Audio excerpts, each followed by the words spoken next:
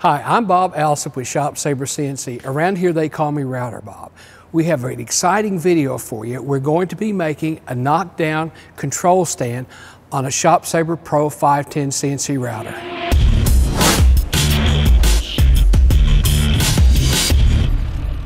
The ShopSabre PRO Series CNC router is one of the most popular CNC routers in the world. Before we start on our project, let's look at why they're so popular. Well, it actually starts with the frame structures. We build the frames out of structural steel. The base is all welded one piece. We also have structural steel gantries and structural steel supports.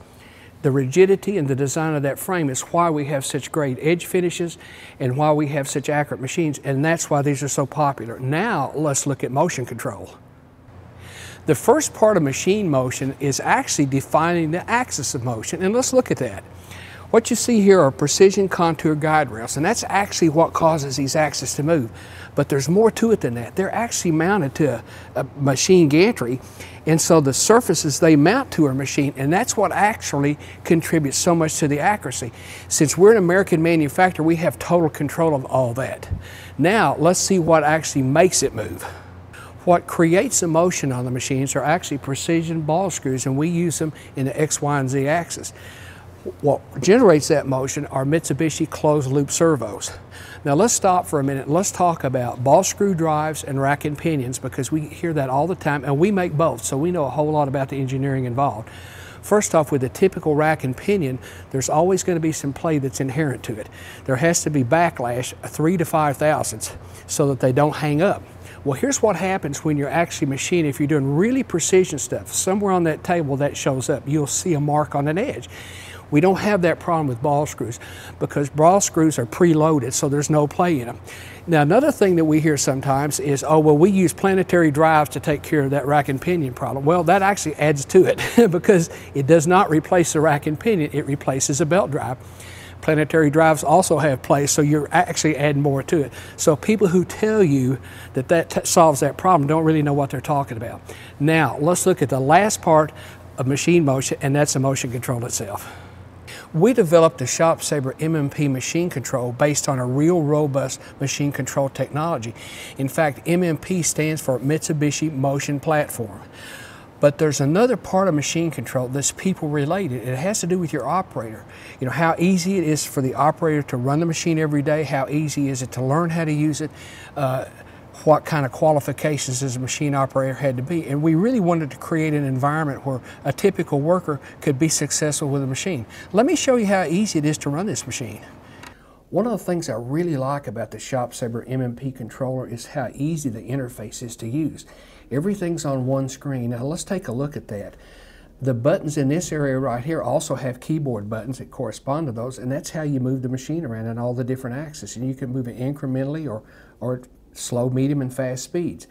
These are buttons down here that have to do with more daily things you do, like homing the machine, touching tools off, setting zeros, those kinds of things. This area over here actually shows the coordinates, and these slides, both the slide here and the slide here, allow you to change feed rates and spindle RPMs while the machine's running. The actual G-code while the machine's running is displayed here, and this is a graphic interface. Now let me show you how simple it is for the operator. You simply go File, Open. I open the program that I want to run. In this case, this is our desk. I hit the icon up here to view it, and this shows me on the screen what's actually going to be cut.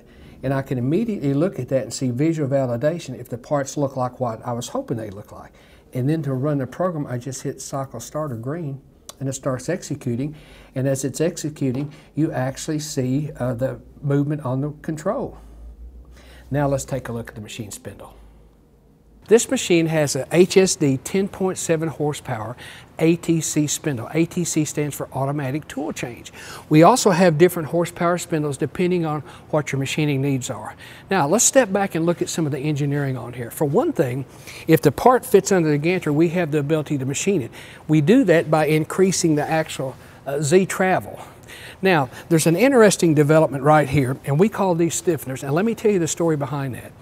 We challenged engineering to come up with a design that would make the spindle stiffer when it's extended and contacting the material.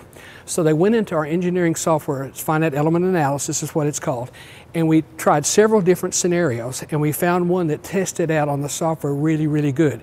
Then we did the machine test, and it really proved out. Then we went back and we said, okay, now how can we achieve this same effect and reduce mass? And that's why you see these cutouts in here. That all came out of our engineering software. Now, what that does is that gives you the ability to do more 3D machining. And when you get into 3D machining, you immediately start thinking about speed. What most people don't understand is that 3D machining is determined by the slowest axis. So even though your machine may move around fast, if the Z-axis is slow, that limits what you can do. So we started focusing on that. Here's how we did it. We put a balancing cylinder up here. Now what that does is it takes the mass of the spindle off of the ball nut.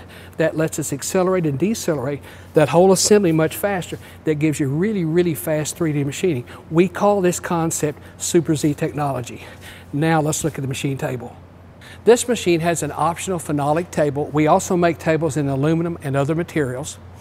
Now, if you notice, this also has the T-slot feature. Well, what that allows you to do is to clamp special fixtures on there for machining. So just in that alone, we know that this machine's been designed for a lot of different capabilities. Now, the vacuum table itself is actually operated with these ports. And there's actually 8 of them, and those ports feed into a vacuum plenum that's actually an integral part of the frame. And then that's fed back to the vacuum pump itself. All that's done with hard tubing, so we don't have losses that you have with flex hose. Now, you'll notice the table is actually large, and it says it's 5 feet wide, but you'll find out on our machines that the tables are larger. That's 72 inches. The reason we do that is that gives you expandability in the future. So let's say you buy this and you decide that you want to put a knife head on there or a camera or something like that. There's enough travel for that. Something else that's neat about this table also is since we machine all this with the router head, it's really, really flat, and you don't have to have gasket or glue or whatever to hold your spool board down. So it makes flow-through machining very, very good.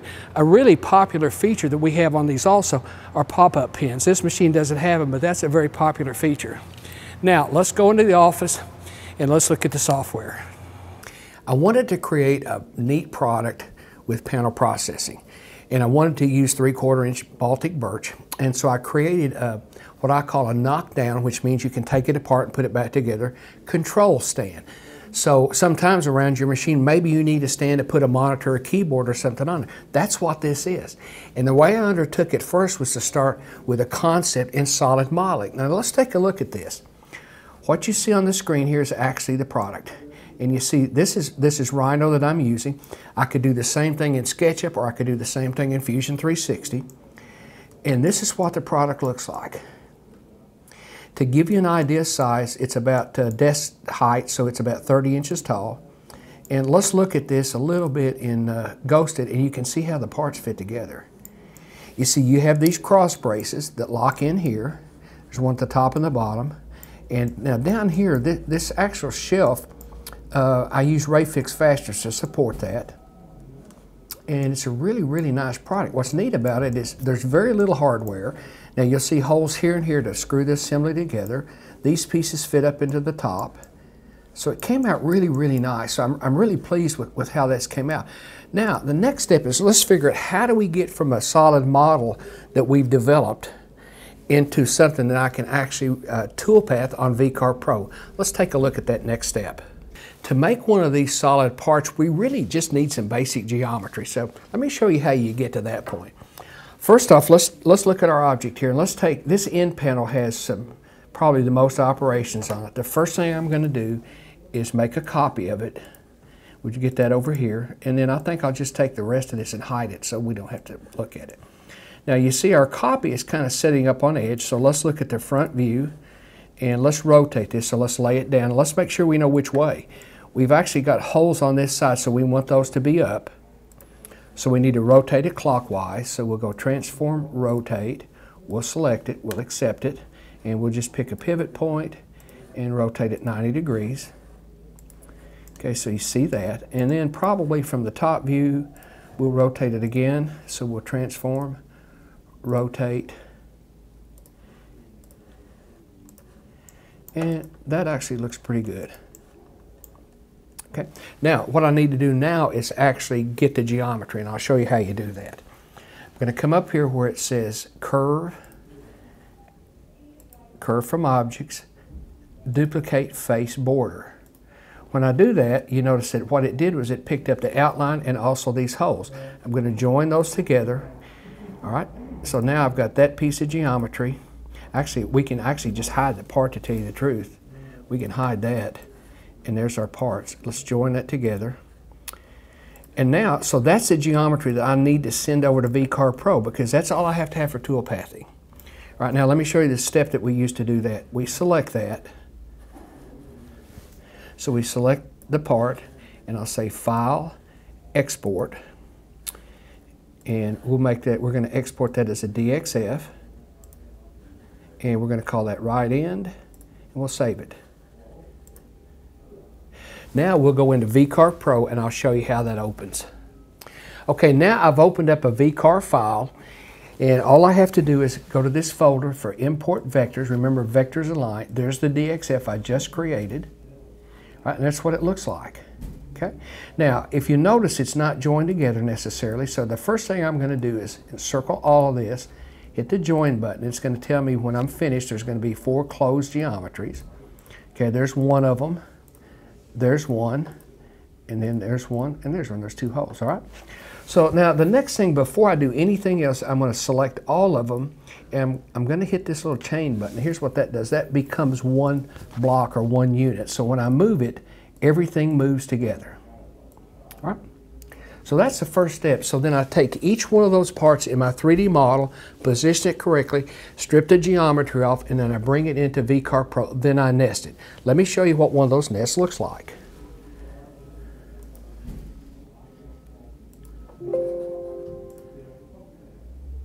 So there's what our nest looks like. And you can see how all the parts fit in. We can count all the parts that are on there. Now, let's look at tool pathing and how we're actually going to cut this out. Right, we'll go over here to the tool path. Let's look at the simulation. The first thing we're going to do is we're going to drill some 5mm holes. All right, so let's look at that. Now, they're hard to see here, but those holes are for ray fixes. They're for the studs for ray fixes. And then we have some through holes that are 5mm. We'll get those drilled.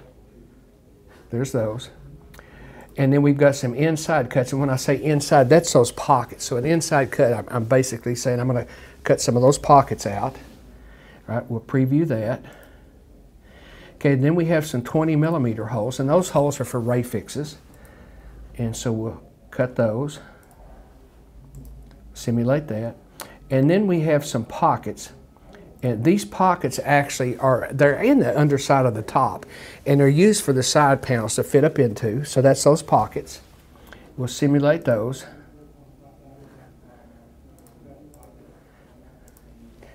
Then finally, we're going to start cutting parts out. And I want to talk to you a little bit about a concept here of how we handle small parts.